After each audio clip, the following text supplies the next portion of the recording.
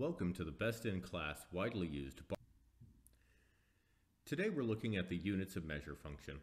Units of measure act as a multiplier to help save time and convert between measurements like gram and kilogram or gallons to fluid ounce. Each unit of measure has three parts in BarCloud. There's the unit of measure code, the unit of measure name, and the unit of measure multiplier. Often, the code and name will be the same.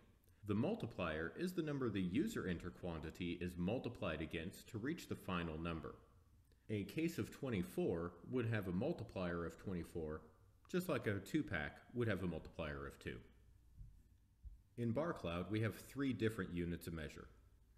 We have the receive unit of measure, the inventory, and the issue, each providing a specific function. The receive unit of measure takes effect when a user receives an item, so one pack can be received as multiple usable pieces. The inventory unit of measure is related to counting items while in stock. This unit of measure is usually set to be equal to the issue unit of measure, except in very specific situations. The issue unit of measure affects the sale or usage of the item, so a user can issue one case and have the system calculate the proper quantity to remove from inventory. Thank you so much for joining me. Hope you have a great day.